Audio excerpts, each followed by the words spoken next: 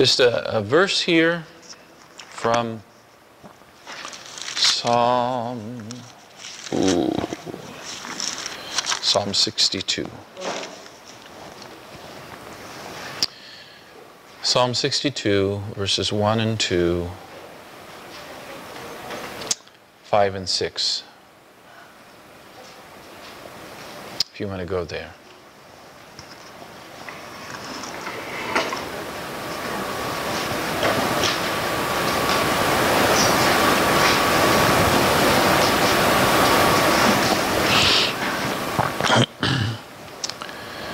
Truly my soul waiteth upon God. From him cometh my salvation. He only is my rock and my salvation. He is my defense. I shall not be greatly moved. My soul wait thou only upon God, for my expectation is from him. He only is my rock and my salvation. He is my defense. I shall not be moved. In these two scriptures we have this two thoughts, or three thoughts. Our soul should wait upon God because our expectation, our salvation, comes from him. And because he is the rock and our salvation and our defense, we will not be moved. He gives us the strength and courage to stand. But it's as we wait upon the Lord, as we trust in him, do we find his grace sufficient. Now, what I want to do right now is I'm going to sing a song. And it's very interesting because it's something that I'd written probably years ago. And it probably went to some tune hymn. I don't remember what it is now. I went hunting for that. And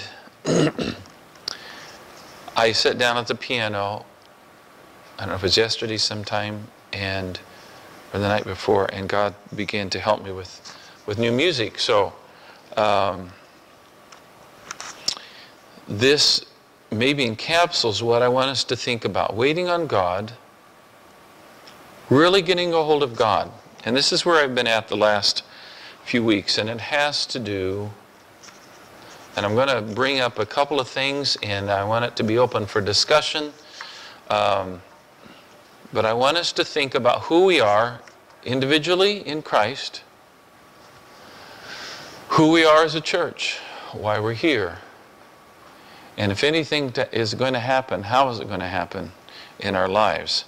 And part of it is found in this song that tells us the importance that we need to know God. We need to know him personally, intimately,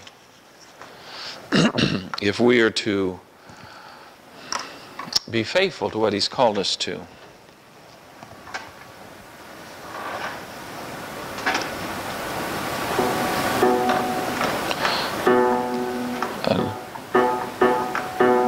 That's very interesting. We found that the other day. That's one of my needed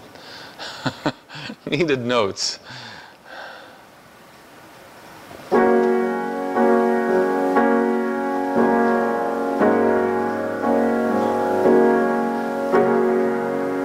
I'll start this over. Praise the Lord.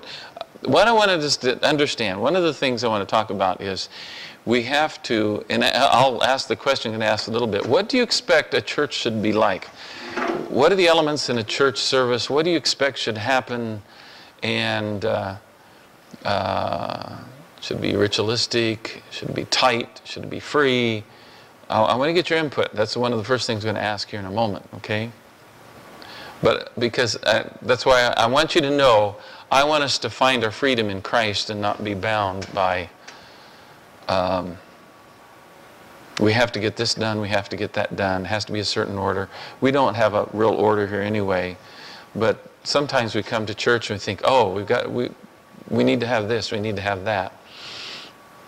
What we need is God. So,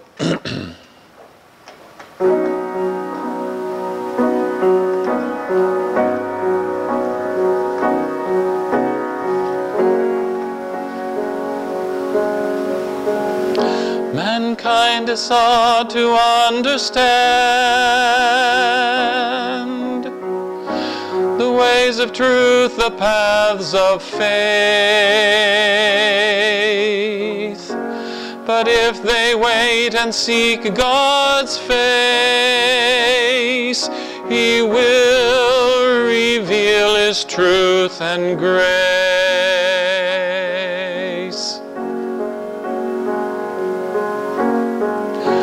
The hearts of men desire great life, but all they find are ways of strife. Yet as they wait upon the Lord, they in abundant life go forth. To wait upon the Lord is trust, to rest in His redeeming work, and daily there before the Lord He sanctifies the quiet soul.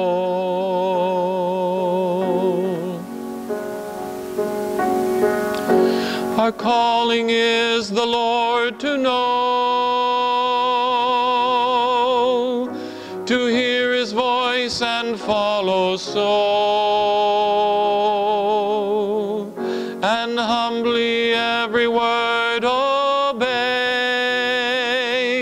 in all we do and all we say. To wait upon the Lord is trust, to rest in His redeeming work, and daily there before the Lord He sanctifies the quiet soul. To wait upon the Lord is trust, to rest in His redeeming work,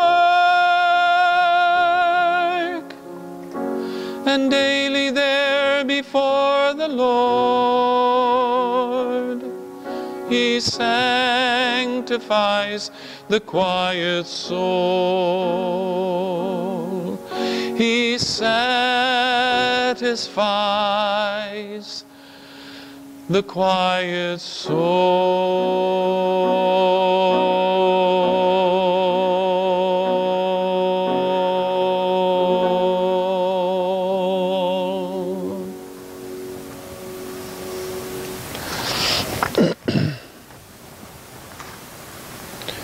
Okay.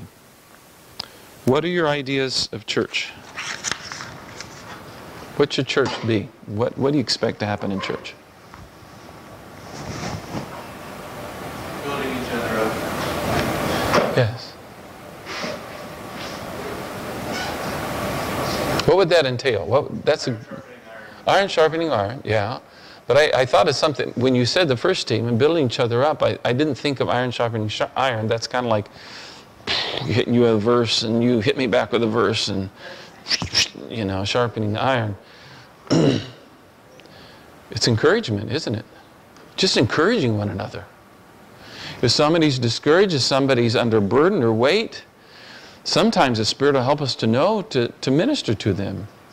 Maybe we don't know, but we go over and we shake hands or we get a hug and we say, I've been thinking of you this week, or I've been praying for you. We can pray for one another. This is what should be encouraging one another. Building up one another. That's good. And the other, iron sharpening iron, is a great way too.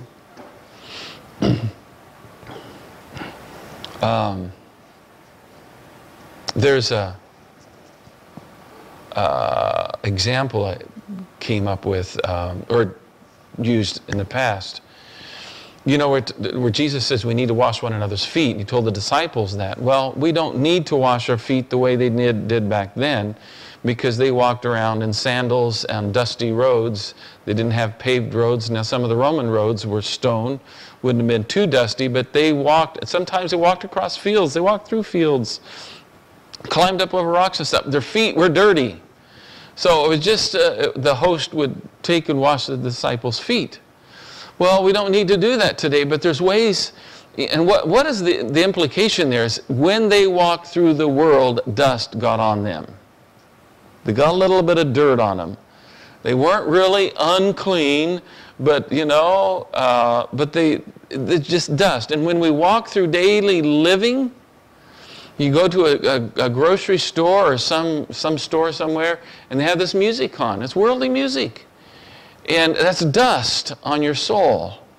That's dust. That's a little bit of uncleanness. And you didn't mean to pick it up. It just got on you. You're walking through the field. Don't mean to get dirty feet. Jasmine somewhere got dirt on her feet. She put them in her good shoes. The dirt's in there, so when she comes back later, she sticks her good shoes on, she gets dirt on them.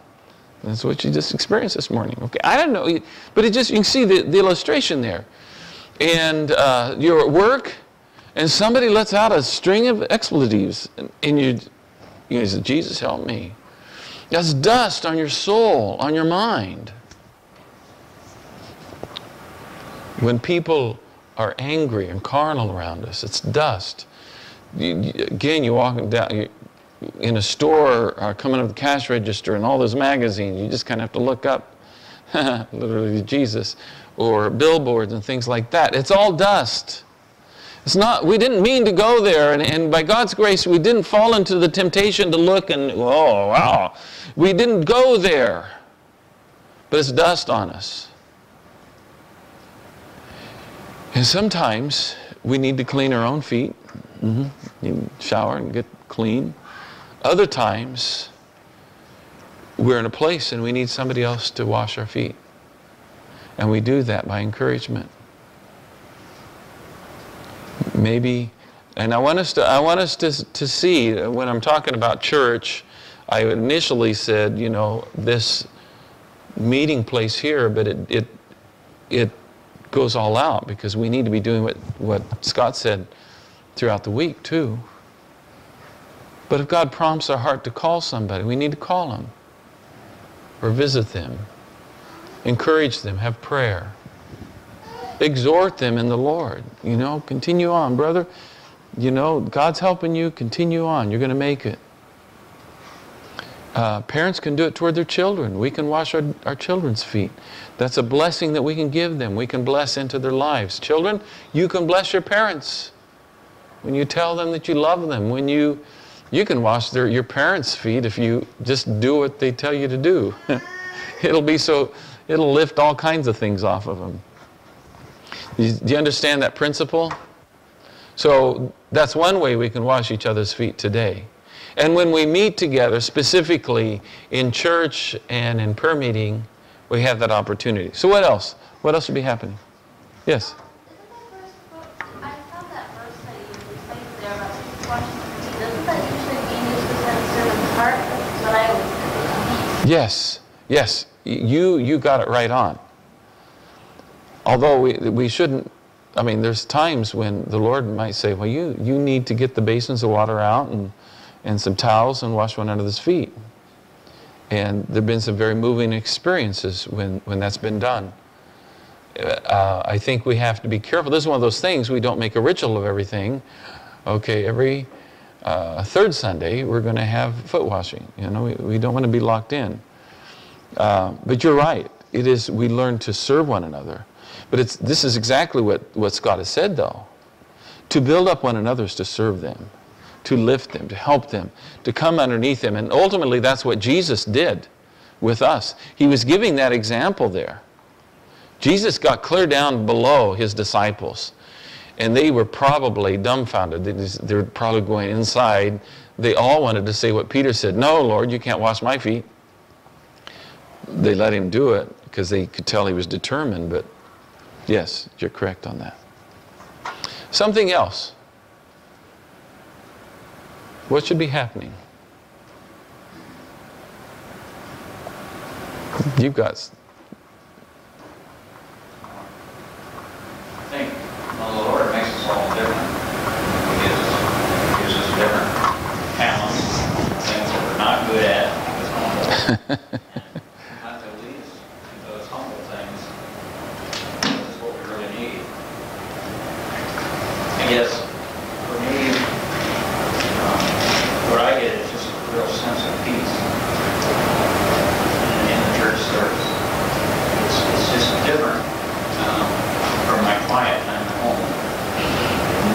matter how much I try to make my quiet time like that. I like to write. And I wouldn't say that I have a gift for writing, but I look at it as I'll read a lesson and I'll put down my thoughts to it. Figuring I'm going to leave this for my grandkids and I'm doing it too much for myself. It's something I won't be able to give them someday. So I find myself being simplistic sometimes, things that I probably could handle on already, but I'm leaving it for somebody else.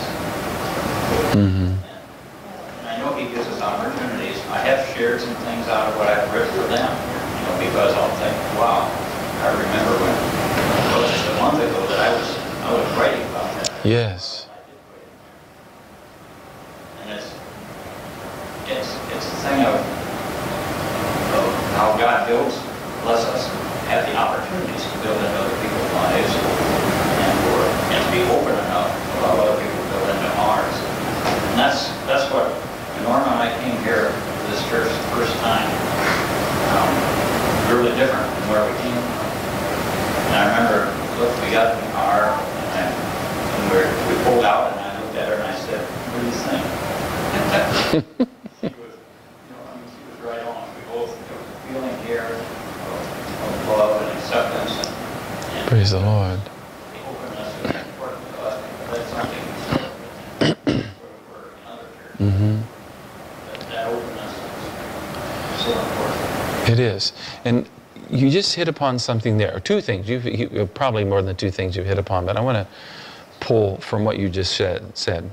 The importance of gifts and abilities. Too often, the expectation, many people come to church is, they're there, we're going to come and we're going to worship, and that's about as much as they're going to participate. They're not going to want to enter into, they're not going to want to be called on to pray. And it doesn't mean that God's going to call on everybody, but sometimes He wants somebody to pray. And, but they're going to sit and they're going to listen to this man up there talk. And I know it's easy for me to talk. So, but the idea here is that we're come to worship the Lord, all of us, with who we are. Who did God make us to be? And if the church is being built as we participate, most of the time, and we each have our own little brick, most of the time what's happening in church, people carry in their brick, and they see this pile over there, so everybody piles up their brick. It's got their name on it so they can find it when they're ready to leave. And then they go off and sit down and watch the person up front hold his gift, or if they get the singing group up front, they're holding their brick, holding their brick up and participating, and then they put it down and they mortar it together, so you have a tiny little wall here of 5 or 6 bricks. We have a pianist, have a pastor, children's story, teller, and that's about it. The rest of the people have their bricks all over there in a pile. They're just observing. They haven't participated. They haven't been mortared into that service in some way. Now, there's ways of doing it that you can still sit there. But the whole idea is when we come to church, we're coming here to come into the presence of God and to worship Him and to let Him speak to us. Let Him talk to each one of us. And you say, well, I don't know of any gifts. Well, I know one thing you can do. So I don't do it very well, but you can do it better than you think. When you come to church, it says, I don't know what my spiritual gift is. Well, I know what you can do. You can pray. When you come to church, you can pray. You can sit here, and when the children's story is going on, pray for the person saying the story. Pray for the children to hear the story, to hear the real meaning in the story, the real truth that needs to come out in that biblical story, or the story about someone's life was changed by Christ. Pray for the one that's the pianist. Pray for somebody. You see somebody there and you go, oh, you just, this sense that I need to pray for them right now. Pray for one another.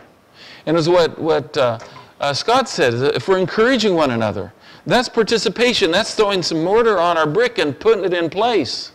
And we're building something. It's not just a pile of bricks that's watching a few up here doing some things and we go home satisfied. I've been in church today. Very likely not, because you didn't participate. Every single one of us in here, except for just because of age limits, because they wouldn't know what to do, but they're present, that's good. Maybe that's good. The parent will help pick them up and put a little mortar on them and stick them in place when they come up for the children's story, whatever it is. But we can participate. And I really believe it's as each person is participating, very likely if more people were praying, who knows what God would do with the rest of us. And I'm not talking about me. We've had some times when God led and somebody would share this thought and another person share this thought and one would lead to the next one and the next one. And we could see that God was working, and that's what He wants to do in church. Okay. The other is sensing the love that we have for one another. We can love one another. And of course, if we've got something against our brother or sister, we would do well to take an account as we're on our way to church. And maybe take care of that and lean over to your sibling and say, I'm sorry. I was really short with you. I was critical of you. And I ask your forgiveness. Will you forgive me? We need to do that. Think of all the different ways that Satan can get us to hinder the presence of God, of moving in our lives. Some of the hardest situations sometimes are Sunday morning. Just because everything seems to go wrong. And, our carnality gets stirred up. What a way to go to church. But of course, we manage to break the smile out when we enter in the doors. We don't want anybody to know we're in a hard place. Well, if you're in a hard place, let it be known. Why? Because somebody's there who can pray with you. What's the church for? It's to help one another to be at rest in Christ. What Dick was talking about, to come to a place of rest. Well, if you're in turmoil because you're at odds with somebody, you're not going to be at rest. So whatever needs to be happening so that when we come together as the body of Christ, we can all leave this place going, wow, I've sensed the presence of God. It's more than I've been in church. So I've sensed the presence of God. I've sensed His love. I'm encouraged. I can go out now. I've experienced God today. I've felt His presence. Anyone else? What? Yes, Dick. Just a follow-up. You were describing bricks. Yes. And I wrote a very good book years back by Chuck Swindoll called Pass Me Another Brick. Oh. Hand me another brick. Building the wall. Uh-huh. I'm sitting here thinking, I don't know why that started running through my head, but it's like you were making the point about we use our gifts to be an active part. The book didn't say, that He's going to come and take the brick we had. He says, hand me another brick. Hand me another brick. And that's what's building the wall, is those bricks that are coming in. Mm-hmm. Yes. It just proves where my thoughts are. Yes. Yeah, that's good. I tell you what, and a brick is not a pleasant thing to think of, well, this is what I've got, this great gift. Maybe it is a good gift. A brick is pretty common, right? It's pretty common. There's lots of bricks out here. This building's made of bricks. There's different colors of bricks and different sizes, different shapes. So there's some uniqueness about bricks. But it's nothing to look at. It's not like we're holding a diamond. Whoa, look at my diamond. We're holding a brick. How insignificant. I tell you what, you hand your brick to Jesus and He will turn it into one of the most gorgeous and beautiful cathedrals and edifices of the love of God and the peace of God and the joy of God that you'll ever experience. But as He said, as long as we hold on to it, if we come in here and expecting somebody else to minister to me and I'm just going to sit here and enjoy myself, that's not going to get to the full joy, the full enjoyment that God has for you. Place your brick on the altar, get it out there, offer it up, That's what I mean. Maybe all it is saying a prayer. Jesus, help us in church today. Help so-and-so. They were discouraged last week. Help them today in church. Jesus, so-and-so is not here today. Would you speak to them and bless them in a special way? Prayer. It's a gift. It's a tremendous gift. And I tell you what, the simplest prayer can move the God of heaven who created the whole universe. Wow. Some of the greatest prayers that have been prayed, children and young people, were prayed by children and young people. Kara and Kate, your prayers can move mountains because you believe in Jesus. It's so important. Gabriel, God's given you the ability to pray. You need to pray for your mommy. Every day you need to pray for your mommy, and sometimes come up to her and you put your arms around her waist and you say, Mommy, can I pray for you? And pray for her. God's going to hear those simple prayers, and that's what we need. We need prayers answered, not just a lot of words. Anything else? Sarah? I think I like to be able to come to church and share burdens with others and have them pray for those. That's very important. I'm trusting we're getting a little picture. And I know it's probably a small picture. It's definitely not complete of what should be happening in the church. Why are we here? Why are we together? And do you have something along her line? I'm still kind of referring to it. Hang on, Charles. Yeah.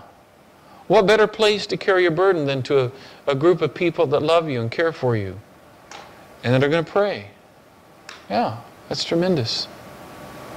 Charles, what do you have? You've got the Bible open. This should be rich. Go ahead. Well, that's a little bit along the line, but it's Hebrews 24 and 25 says, Oh. And let us consider one another in order to stir up love and good works, not forsaking the assembling of ourselves together as is the manner of some, but exhorting one another, and so much more as you see the day approaching. And so, I guess the point here, and this is why it writes all the past in our faith, in our confession. Yes. So we need to, we need to exhort each other, and what it says, stir up love and good works. We go through the week and we get a little bit discouraged maybe, and we need to be encouraged that to keep doing the fight, to keep on loving each other, and doing it where knowing that it's just going to be for this time we're on earth, and it's going to be an end, but we need to keep on. But we can't do it alone. We're made to be loners, even God, and the street corner God. Even God, as a Trinity, was never alone because He was always three in one. Mm-hmm. So we need to gather together and talk to each other and exhort each other. Yes, very good. Very good. A hermit is not the church of Jesus Christ. It takes meeting together, being together as members of the church. Any other thoughts?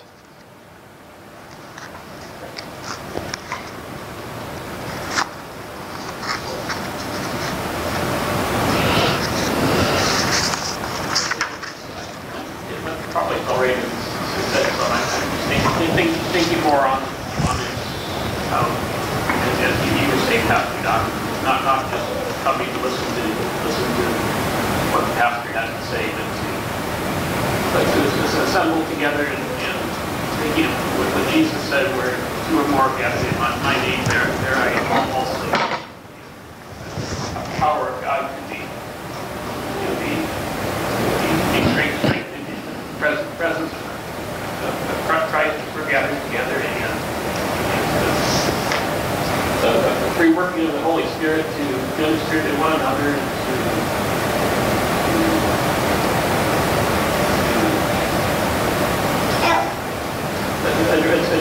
address the needs and to love one another and to be free to follow the Holy Spirit. Mm-hmm. Yes.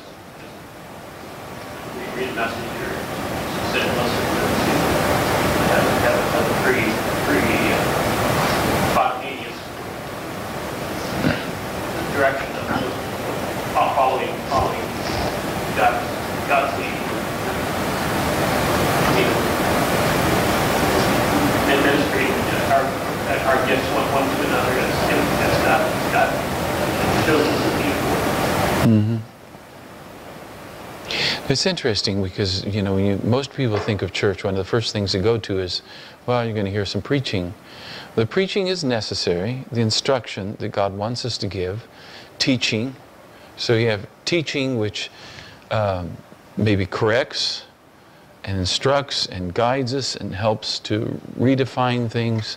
Preaching sometimes is necessary to bring conviction where there's been sin or carnality, to help correct that, for people to get free, you know. So that aspect is extremely important. But these other aspects are extremely important too. When they met together, they met for the apostles' doctrine. This is Acts 2:42. I want to go there real quick.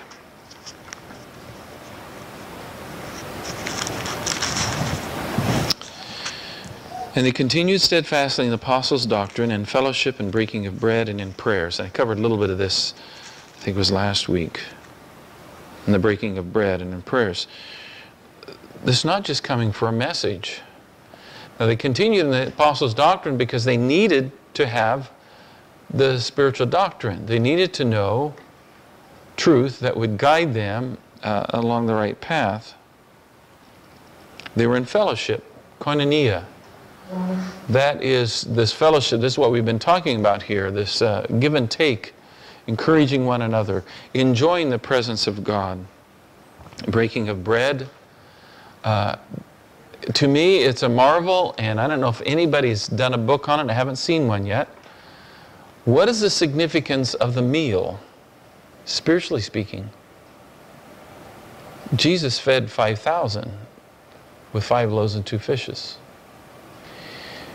Here, the Passover was part of a meal, and the church took it and continued the breaking of bread, a time of fellowshipping together around food.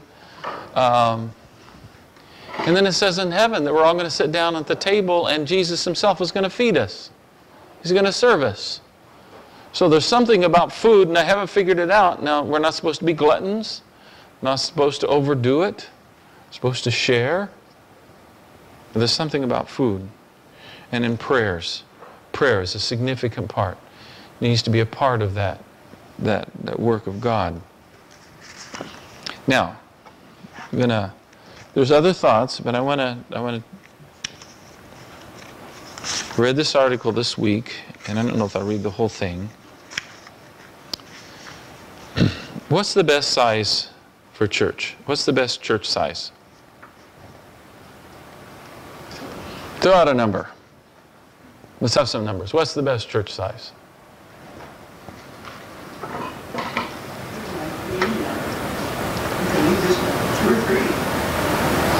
You're spoiling the whole thing.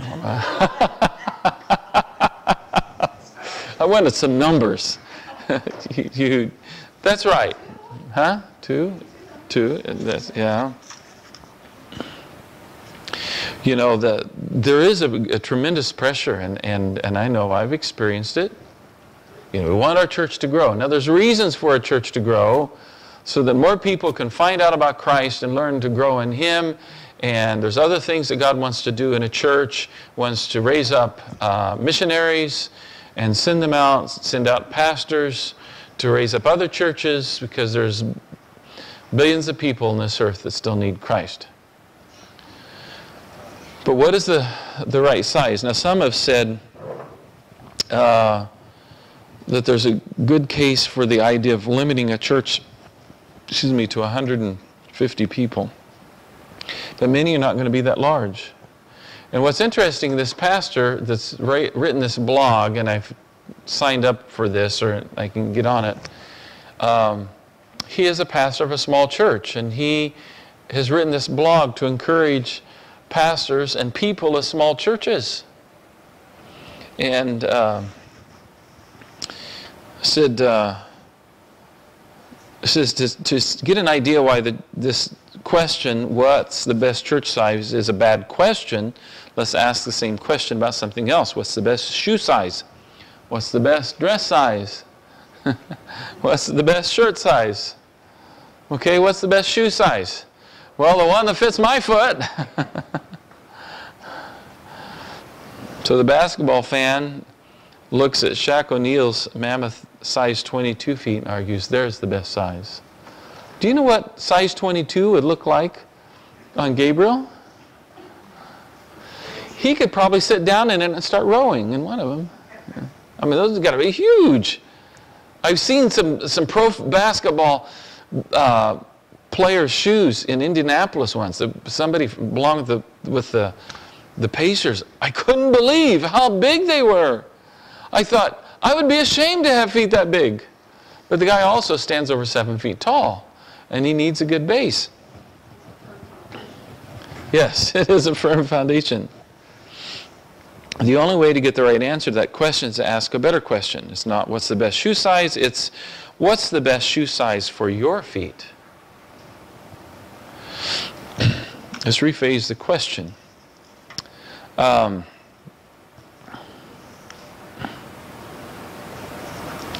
Said many times we only hear about the big mega churches, but he wants to be a champion for churches that are often marginalized because of their size. Smaller isn't better, it's just underrepresented. Not one is better than the other, except where it's what God wants it to be. Where God wants it to be. What's the best church size for the people we're called to reach? Now, here's some questions I want us to think about and go home with. That's very interesting. This can be,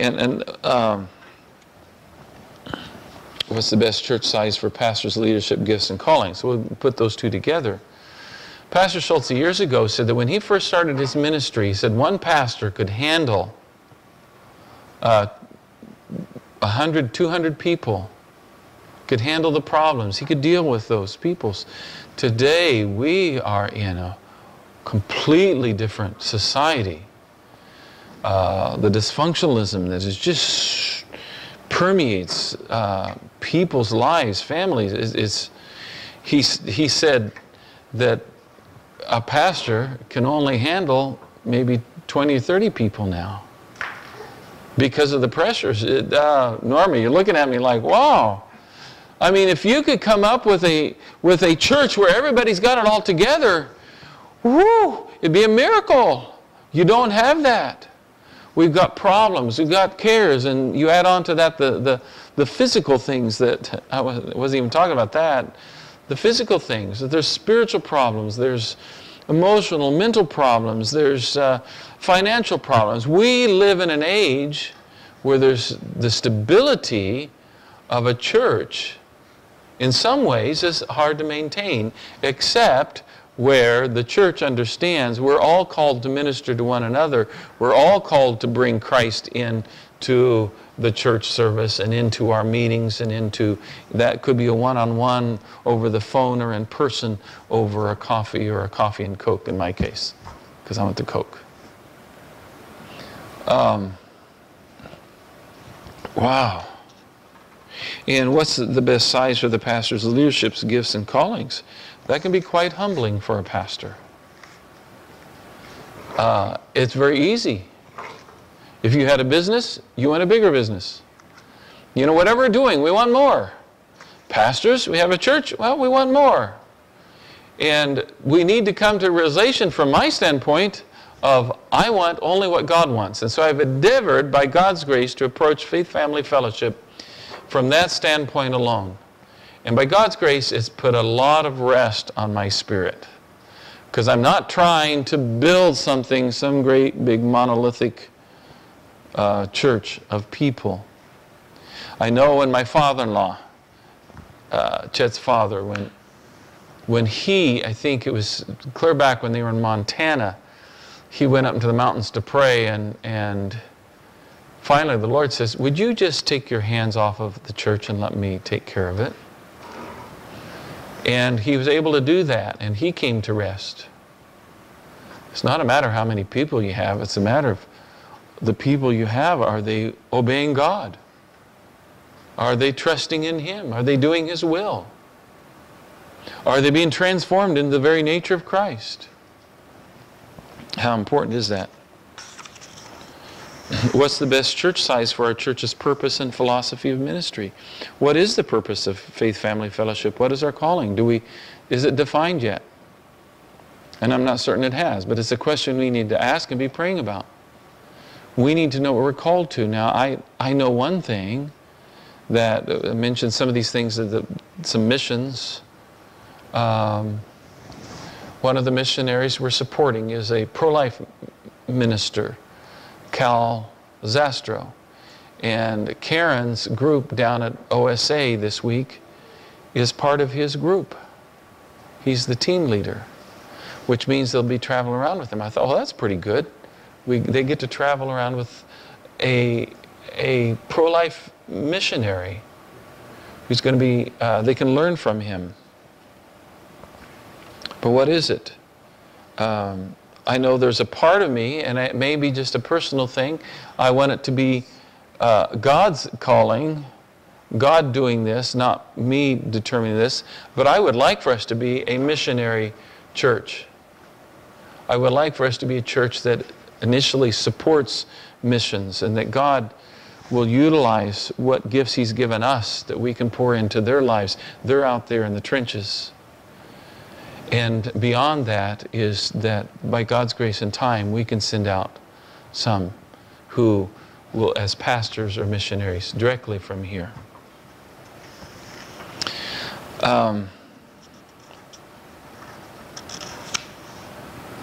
We should stop worrying about church size entirely. What if, instead of debating if our church is big enough or small enough, we ask this question: how can we best be the best possible church for our congregation, our neighborhood, Defiance area, and the glory of God at the size we are right now? So rather than putting our sights out there of trying to stack chairs in here and fill them all up, are we being faithful to who God has called us to be right now? And I know I'm not going to be able to finish all my thoughts, but I want to leave us with one thought here. I'm going to read this page here. I'm going to read all of it and kind of close things off. And I'm very likely, unless God leads otherwise, I'll very likely continue with some things next week, because I have some wonderful thoughts in this book, some other things I want to bring into this whole mix. And we need to know why we're here. I grew up in church. Just grew up in church. I didn't really have a purpose. We went there to church, we sang our songs, heard the message, we gave our offering. Once in a while we had communion. We talked with one another. Most of the time they talked about, the weather and, did you get your harvest in, or this and that, sports. It was rare when I was growing up that the talk after church continued to flow about spiritual things. It was rare. I consider myself to be one of the most blessed men. I was in seminary, had 18 hours of seminary left to finish off. I had been elected junior class president and was re-elected senior class president. It was a tremendous position of influence, of working with people. I got to work with the president and some other people and did special events. I enjoyed doing that stuff. And God called me out of that and put me in a little church, a small church, associate pastor, and put me in with a person that was faithful to God. Pastor Schultz is a faithful servant of God who is not concerned about church size. He's concerned that the people are walking with God. And he's poured himself into that. And he's a prayer warrior. And in some ways I wish that I had learned more from that. I know my gift is a little bit different than his, but I learned so much from him and was blessed to be under his ministry and to be, in a sense, taken out of the track that most of the people went on their successful careers. So, taking me down this path. So, let me finish up. Oh, I want to bring up this thought, and I want you to just think about it. You probably already, you're still here, so you've already considered it to some degree. We try to start at 10:15. We get a late start sometimes, and today we had a little bit better. And I try to stop by 12 o'clock, and I've got a wonderful clock up there, and you can see there were, minutes past already. I try to stop by then, but I'm thinking, I wish I had more time, and I'll keep working on making my sermons what they need to be. But I think there's things that can happen in church that are not happening because we somehow limit the time. One of the examples or things that my cousin sent in one of the letters received, this is over in Thailand. He went back to visit a church. He hadn't been there for 6 years. When he first visited this village, they met in a building with a dirt floor, and I don't know if he was maybe even started that church.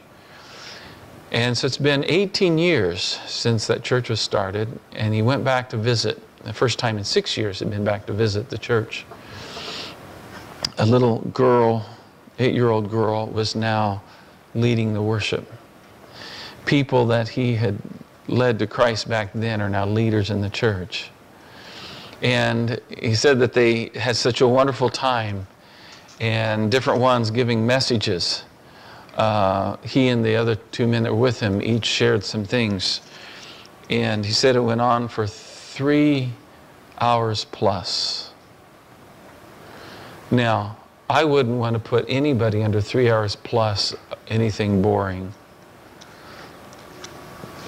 And I wouldn't do it unless God was leading. But if God comes on the scene, I've been in services for 5 or 6 hours, a few of them. And you didn't want it to quit.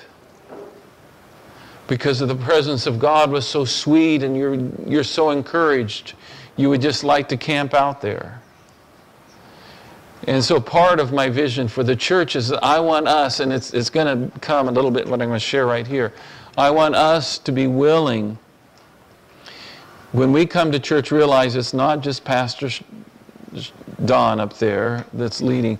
We each have our part to bring to church. Be in prayer. What can I give today, Jesus? How can I help? Is there some way I can minister to someone? Pray in the service. Rejoice. Have a testimony.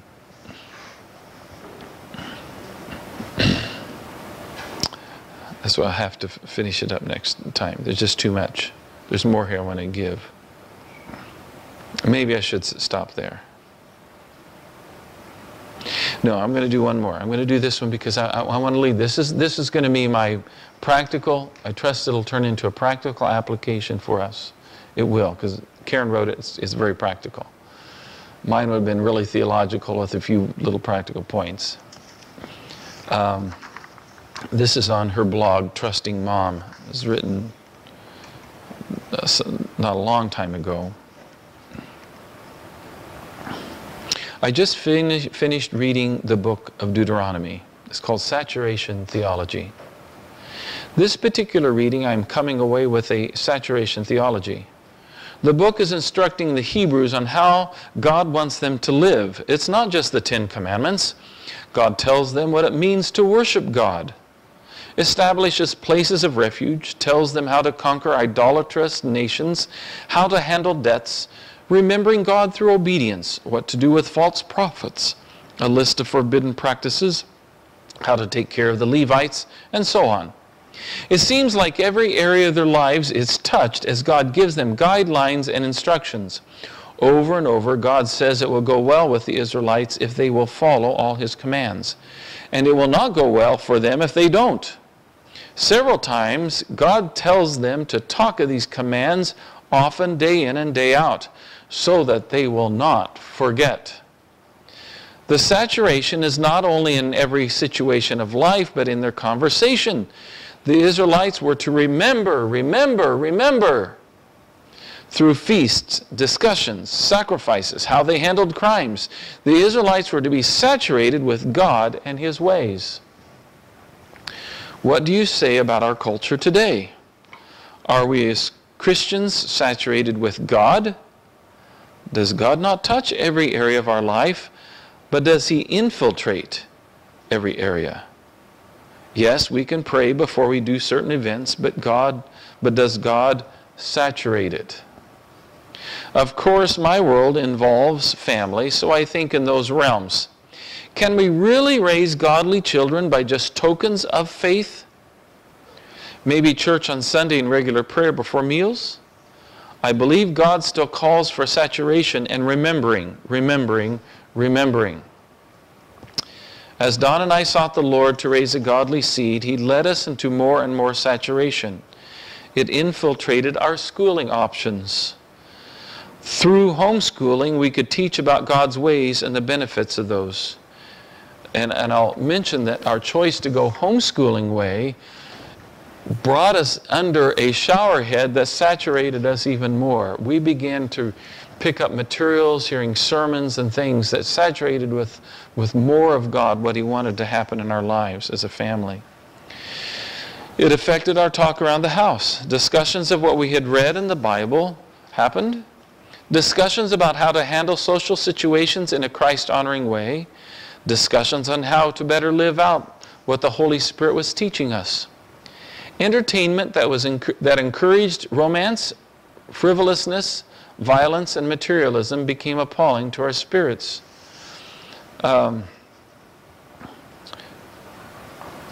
It's very interesting because we had a discussion one time about the movies we had downstairs that the children were watching. And according to most people, there was probably nothing absolutely wrong with any of them. But we had set some guidelines because we were saturated with the truth of God and His purity and holiness. And so the kids said, well, we'll decide what we're going to keep and throw away. And I tell you what, they cut deep in our videos. If it had any romance at all in it, it's gone. Even Chitty Chitty Bang Bang went. You say, why? Well, it has some romance in it. Now, this is where they're at. Maybe that was further than what God might take you. I'm not saying. There is a scene in there where the king's wife is inappropriately dressed. I wish we could cut that out. I like that movie. But they were determined. There were some things that God was speaking to their hearts. And to this day, it's benefited them and worked in their lives. So that was a very interesting time. Saturation affected our entertainments. We began to spend time preparing to enhance our corporate worship times with music. So we learned music as a family. We did visitation. We started an outreach to children in a needy area. We worked to raise money for missions trips. Saturation affected our relationships as far as if people did not want to talk about God, then the friendships were strained. And we had some broken relationships, even in the church there, or at least that were strained because we decided this is what we were going to do. Those that had hunger for more truth thrived. It no longer works so well to have shallow relationships. Saturation affected our dress. It became more gender distinctive and careful in the area of modesty and discretion. Our goals in life were reformed. Not what career will make the most money, but what does God want me to do and how can I best invest my time for Him? Saturation of God. Not possible to do when most of your talk around the table focuses on Hollywood, sports, secular pursuits, etc. Not possible when the main goal in life is to have fun while being a good person, or if the main goal is worldly success. Too often we see a mixture of worldliness and godliness, not a saturation of godliness. Perhaps our culture is missing out on the saturation aspect in the midst of our prosperity. The Israelites struggled with the same thing. When life went smoothly and well, how easily it is not to not emphasize God, because God demands to be emphasized. He knows our frame, and in order to thrive spiritually, we need a saturation theology. He must be everything. There's a verse in Jeremiah, my people have forgotten me days without number. There's more behind that verse, but Okay, I've given you a little bit more vision, and I'll continue to do that, and I'll continue to exhort and encourage all of us to realize God has put us together for a purpose. It's not just to the normal church things. We have a calling, Faith Family Fellowship, and it involves every single person that's in attendance here. Every single one.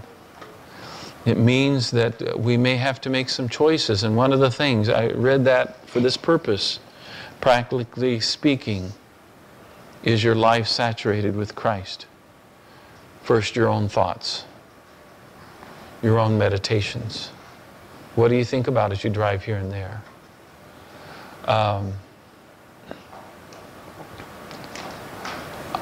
God's given me some tremendous insights just meditating on spiritual truths as I drive to and from work, drive through town. I'm thinking these things. What do we talk about in our home with one another? What's the conversation about? It doesn't have to be absolutely everything of God, but God has infiltrated our lives so much that we want to talk about Him, and that there's things going on that we want to talk about. That means that we'll have to focus on being more focused on Him, looking to Him in prayer, in praise, having hearts filled with praise. How do we come to church? So your assignment for next week is always starts in prayer. I feel like that's probably where anything needs to happen if we're going to change something in our lives. Start with prayer. And ask Jesus, Jesus, what do you have in store for us? What's the future? Wait upon Him. Let Him speak to you. Let Him begin to show you who you are. Jesus, what gifts do I have? Am I using them? Lord, how can I use the gift you've given me? Or use me when we meet together as the body of Christ. Use me. Help me.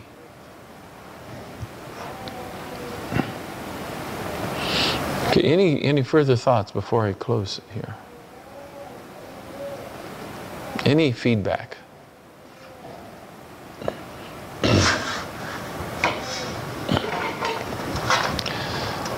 Thinking of the time issue, I don't know that we'll ever be really, really short, but we could.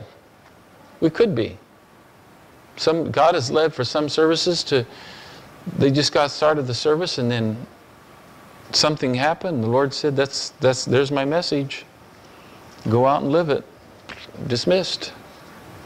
But I want us to not be afraid if God is working. God is working.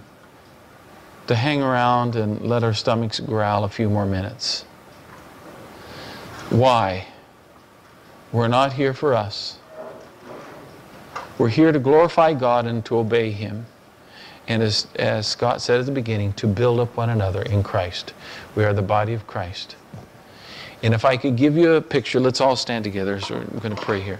If I could give you a picture, does anybody know what the word constitute means? Let's Like we have something like, the potatoes and ham constitutes what we're. Yes. Yeah, that's a good. Yeah, Charles, you have.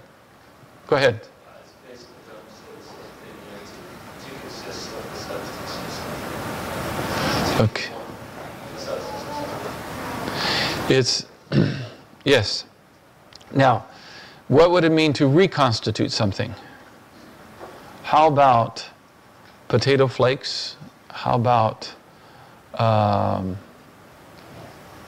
what would it be? Oh, the cardboard can with the metal top and bottom. Yes. Okay. Thinking of orange juice or something like that. To reconstitute is you bring it back to what it originally was, or at least that's the attempt. In one of my theology classes a couple years ago, this idea came to me.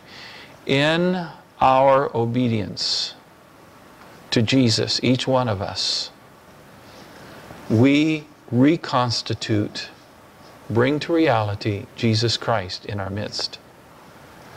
That's where church really happens. Now, is that making sense? We all have a part in that. And maybe the mix is we bring in who we are with a willing, obedient heart, faithful, giving our part, all of us looking to and trusting in Jesus. The Spirit of God comes and Christ is recreated in us, in our midst as a body. His body is once again on earth in a smaller fashion, but His body is here. So leave that thought with you. This is my goal. If I have a goal, maybe that's the simplest way. My desire is, with the help of God, to reconstitute Christ. Bring Him to reality, realization, here. That whoever's here together, meeting, and even prayer meeting Thursday night, that we sense and know His presence, the reality of Christ in us, among us. Jesus, thank you for your word. Thank you for your truth, Lord God, and all that you've done and given. We pray that you would work in our lives. Help us, Lord, to be saturated with you. Lord Jesus, to just being open to who you are in our lives and be cognizant that you're there and praising you and praying to you and meditating upon those truths that we've read in the morning or the night before. Just being mindful that you are God and you want, just like with the Hebrews, Lord Jesus, you want to be a part of everything we do.